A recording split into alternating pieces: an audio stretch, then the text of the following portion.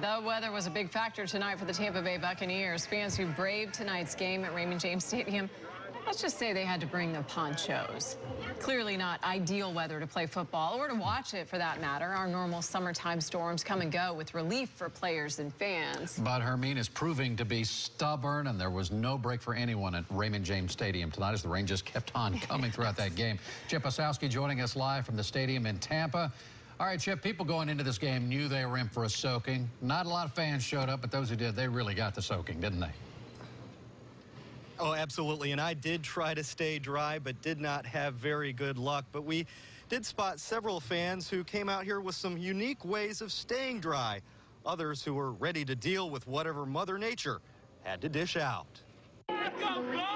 While these die-hard Bucs fans were sieging the day, these stadium workers were squeegeeing the day.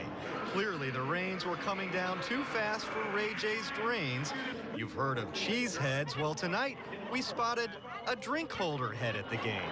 Most chose ponchos as the apparel of choice to stay dry. Others simply didn't care.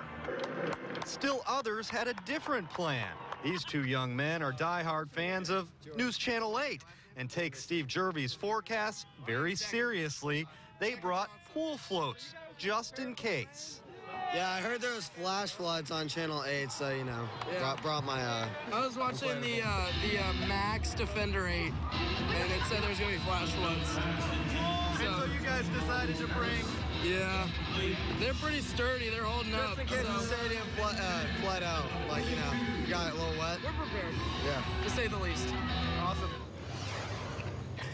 And we don't have official attendance figures for tonight's game, but it appears most fans elected to stay home and dry. Many who can't come out tonight did leave at halftime.